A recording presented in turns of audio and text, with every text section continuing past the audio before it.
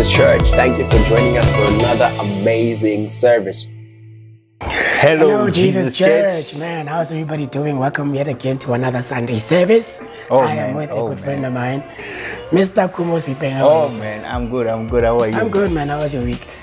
The week was brilliant. The week was nice. Powerful, I mean, we're here looking beautiful. You can see. I'm sure it was. After blessing us with that powerful message that you gave us last week, I'm sure. Oh, last week's the week message was amazing. But speaking about last week's message, if you missed it, guys, this brother preached a powerful word. But before he says anything about it, check this out. We'll see you after this. Bam. We want to go forward, but we are being held back because of our past. And I'm encouraging you now to accept your past. Bam. So what is happening is that in our past, in our things that were happening, is that all these conditions that we grew with, it's high time we accept them, to say that we grew up with the weed. But that does not mean that we die. We grew up with something that was meant to destroy us, because now what the weed does is that it covers your light. It tries to cover your light. It eats where you are eating. So when you grow with the weed, it's a challenging factor for you. But I like what he says. He says, let both grow together. I'm encouraging you with this word to say that whatever happened to you in the past, it was meant to grow you. Whatever happened to you in the past, it was meant so that you can know the struggles of growing with something that is not supposed to be next to you. It is something that you have to go with. You go with, and accepting your past means that you have learned that this is the position where God allowed me to grow in. And then what I'm encouraging you with accepting your past now is to say that you are not your past. God saved you. You have accepted him as your Lord and Savior. Accept your past, but you are now a wheat. You are now a wheat without weed. The weed has been took out, and what I like the most is that they took out the weed first.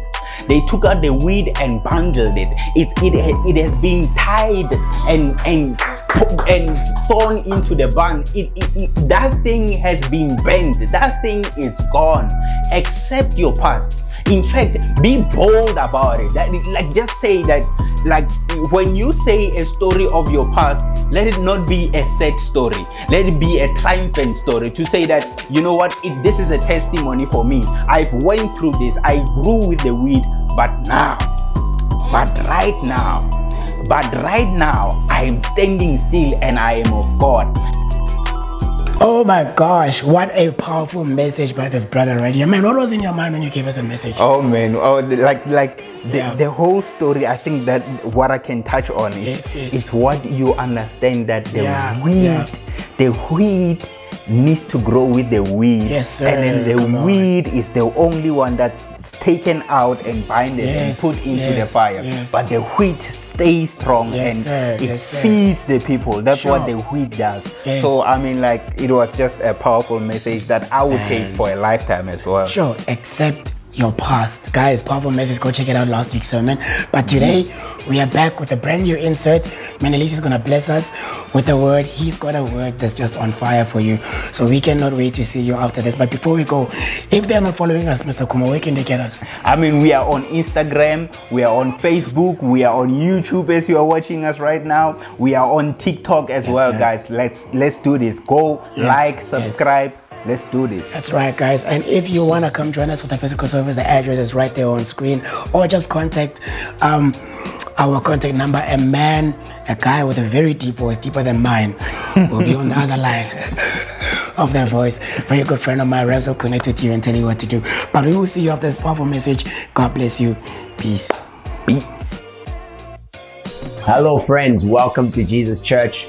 My name is Menelisi Cele, and I am your friend. Thank you so much for joining us, guys. As you know, we are all about knowing Jesus and making friends. Our vision is very simple. We want to make Jesus famous. We want people to have a meaningful relationship with him. And now the way of us to do that is by making friends, making disciples, the Great Commission. And it stays at the very core of everything that we do. We're intentional about building relationships, about meeting new people, about just walking across the room and really just shifting people's life and telling them about Jesus. So I'm super excited to be a part of such a move and such a revolution, such a revival in these last days that we are living in. It's really, really hard times out there. I think we've come through COVID, we've come through riots, we've come through load shedding. I mean, we've all been experiencing some degree of pain and frustration over some of the things that are happening in our country, political instability. We are currently going through some, multi-government parties running and all of those things, and trying to get municipalities and get things right. So many problems. I still believe that the local church is the answer to a dying world. And we need to believe that as a church, that Jesus is the answer. It's not going to come from anywhere. It's going to come from us. And that's why Jesus Church is here, guys. You must always remember, we started this church with a mission and with a vision to make friends and for people to know Jesus, because we believe that Jesus Christ is the answer.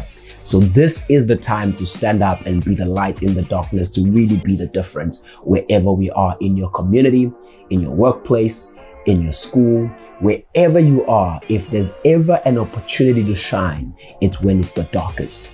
And right now it's very dark, and that's our opportunity as the Church of Jesus to shine.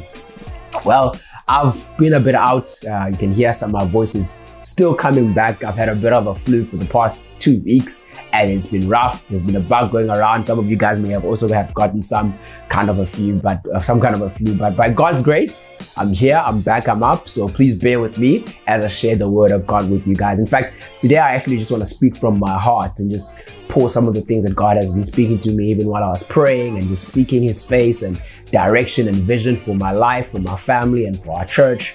And Raps had a brilliant vision for this month and a theme for this month about pressing forward, or focus on pressing forward.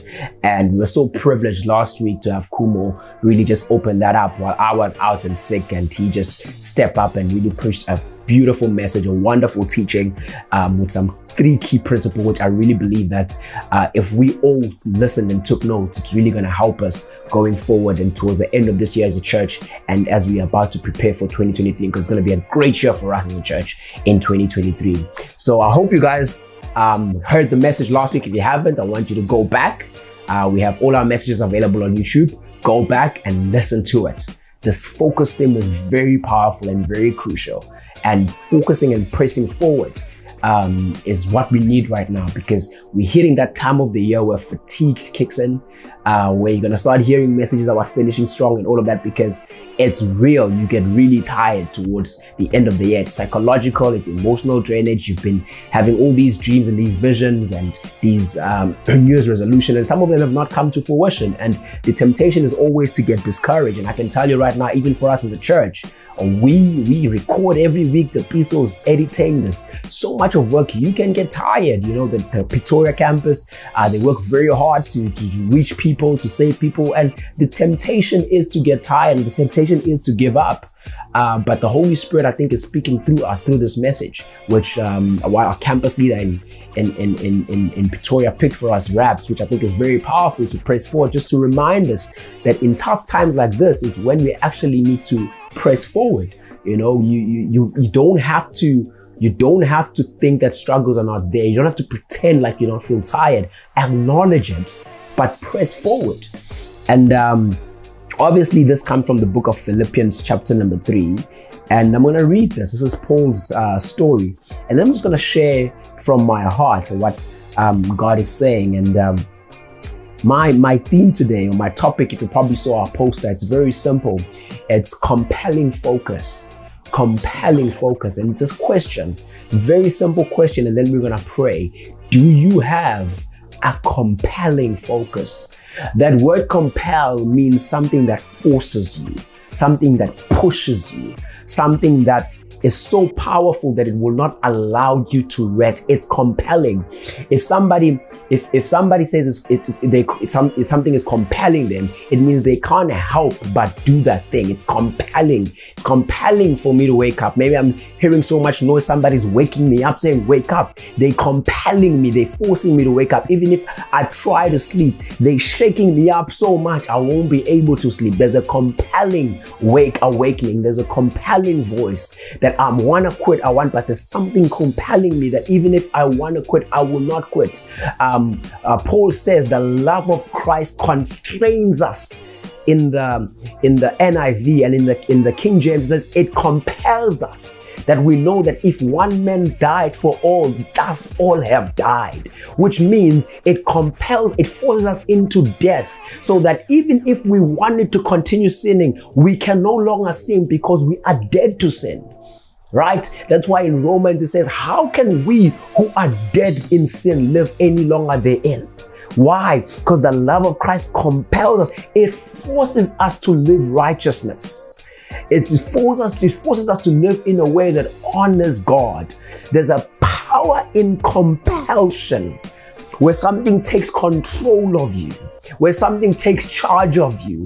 And my question to you today, do you have a compelling focus? A compelling focus means a focus that will not allow you to get distracted, because there are so many things right now that are happening and that have happened in the year that are distractions. And if you don't have a compelling focus, you will be distracted. When Peter was called by Jesus to walk on the water, Jesus was supposed to be his compelling focus. But because it wasn't compelling for him, he took out his eyes and began to look on the waves. There was nothing forcing him to keep his eyes on Jesus. He was focusing on the water. And I want to say to you today, you've got to have a compelling focus. You've got to have something that forces you to look onto it, to look onto Jesus. You got to have a reason to wake up in the morning and continue to pray. You gotta have a reason to continue going to work. You gotta have a reason to love your neighbor, even when they don't love you back. You need a compelling focus, so that even when the going gets rough, going gets tough, and you can see that your prayers, you've been praying and praying, and it feels like they're not being answered. It is a compelling focus that will push you to continue praying. Do you have a compelling focus? Do you have a reason? Do you have a reason tonight to pray? Do you have a reason? If you don't have a reason, you will give up when the going gets tough. What's your reason for being in Jesus Church? What's your reason for being a Christian? What's your reason for praying? What's the reason for you reading your Bible? If you don't have a compelling focus, you will set commitments and you will not see them through. You will set a timer to wake up at 12, and when it's time for you to wake up, you're going to continue sleeping. Why? You do not have a compelling focus. You need something that's going to force you up of bread, saying, you know what, I would like to continue sleeping, but I can't continue sleeping because I need Jesus. I want to know him. I want to tell you a story. Right now in my life, in the era that I'm in, my compelling focus is to know Jesus more than I've ever known him in my life. That's the one thing that keeps me going. I want to know Jesus more than I've ever known him in my life. And that's why I pray. That's why I read the Bible. That's why I preach. I do everything that I can to know Jesus more. So even when I feel tired and weary, I have to wake up and pray because I've got a compelling focus. Wait a minute, I haven't even read the verse to you guys. Let's read it quickly. Let's start from verse number 11. It says, verse number 10, and I continually long to know the wonders of Jesus more fully. I continue to long to know the wonders of Jesus more fully, Paul says, and to experience the overflowing power of his resurrection working in me. He says, I will be one with him in his suffering, and I'll be one with him in his death. Only then will I be able to experience the complete oneness with him in his resurrection from death. I admit that I have not yet acquired the absolute fullness that I am pursuing. I admit I have not yet acquired the absolute fullness of what I'm pursuing. I admit tonight, church, I'm not there yet. I haven't reached my purpose. I'm not the person that God has called me to be. I admit, and I need people who are going to admit today that they're not where they're supposed to be. They're not where they know they should be. But I run, he says, with passion into his abundance. He says, I have come so that they may have life and have it in abundance, which means the overwhelming richness of who he is. There is so much of Jesus to be known that I have to run to it and be captured in his abundance. I am pursuing his abundance. If there's one thing that's moving my heart right now, church, is to know him. There is so much to know of Jesus that if we take quadrillion years getting to know him, we still would have only scratched the surface. I want to know him more than I've ever known him in my life. He says, but I run with passion into his abundance so that I may reach the purpose that Jesus Christ has called me. This is my passion, church, to fulfill what he wants me to discover. If I could just unload my heart onto you tonight, I wish I could. This is my compelling reason, church. It's my compelling reason to run into his abundance, to know him more than I've ever known him in my life, to pray more, to read the Bible more, to discover facets of his glory that I've never seen, manifold wisdom of God, mysteries that have never been heard of. Paul says, I know a man, whether in spirit or in flesh, I do not know. But he was taken up to the third heaven, and he saw things that were not worthy to be uttered. Jesus says, there's so many things I'd like to share with you, but you cannot bear them. But when he comes, the Holy Spirit, he shall show you all things. There are so many things to be known in God. There is so much abundance. There is so much of glory. What is your compelling reason tonight? Is it money? Is it fame? Is it riches? Is it prosperity? Or is there a compelling reason for when the going gets tough, for you to continue pursuing and seeking him and praying and pressing forward even when the going gets tough?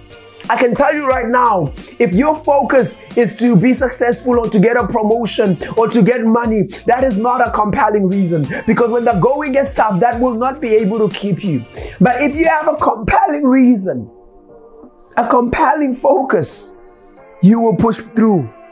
He says, I don't depend, verse 13, on my own strength to accomplish this, church.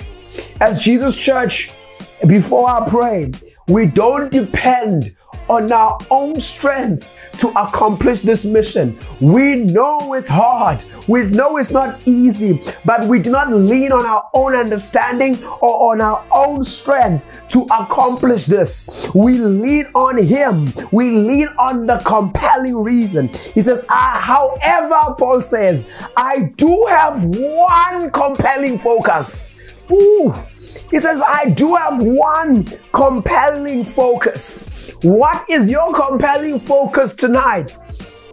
I do not depend on my own strength to accomplish this. However, I do have one compelling focus. I want to tell you tonight, all you need is one compelling focus. Just one. You don't have to ask or look for many things. Before we finish this year, I want you to reshape your lenses and just find one compelling focus to keep you going and to stop you from giving up. To stop you from giving up. You need one compelling focus. I forget all of the past as I fasten my heart to the future instead. I run straight to the divine invitation of reaching the heavenly goal and gaining the victory prize through the anointing of Jesus Christ. So let all who are fully mature have this passion. And if anyone is not yet gripped by these desires, God will reveal it to them. And let us all advance together to reach this prize. Let's press forward, following one path with one passion, my beloved friends. Imitate my walk with God and follow all those who walk according to the way of life we have molded before you. And then he goes on to tell them and how to walk in these different standards of knowing Jesus. The reason why my voice is breaking is because this has been so close to my heart, and the Holy Spirit has just been calling us to a place of prayer as a church. And every time I just think about Jesus, it just gets sweeter every day. And I just wanted to lean in to you tonight, before we pray, and say, I know what my compelling focus is. I want to know God more than I've ever known him in my life. I want to pray more than anyone prays in this place. I wanna fast more than anyone. I wanna outpray, outgive, outlove, outknow anyone more. I just want to know God. In fact, I once prayed a very ridiculous prayer. I'll tell you. I told the Father, I want to know you more than your son Jesus knows you. I want to be so intimately in love with him, and in this place know him more than anything. Because the more you know him, the more you long for him. Blessed are those who thirst and hunger after righteousness, for they shall be filled.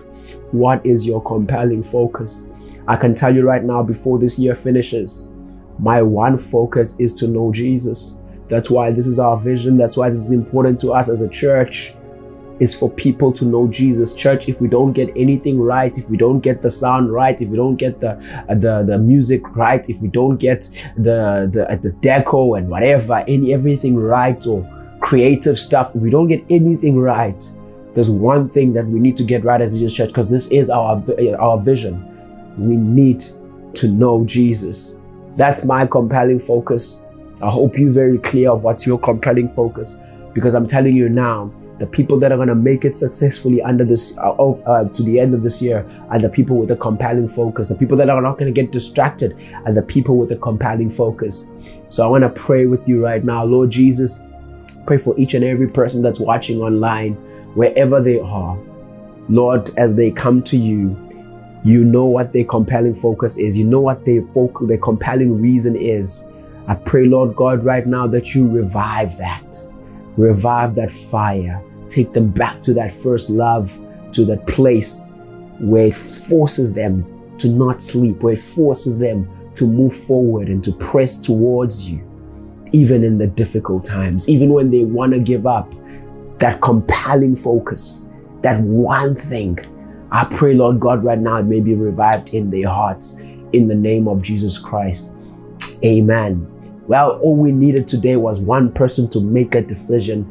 And I do believe that there is a person out there that's watching today that heard my cry and that heard the Holy Spirit speak and made a decision to get one thing, one focus, and said, you know what?